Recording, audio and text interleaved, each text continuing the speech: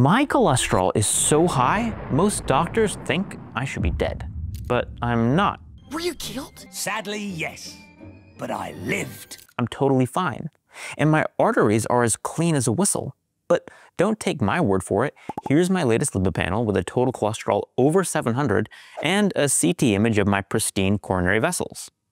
But here's the point. I am not sharing this to be the mascot of some LDL denial counterculture. And I'm not certain I'll be healthy until 120. It's the opposite.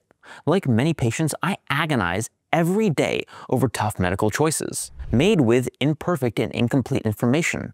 That's the art of medicine, weighing risks and making decisions in the gray.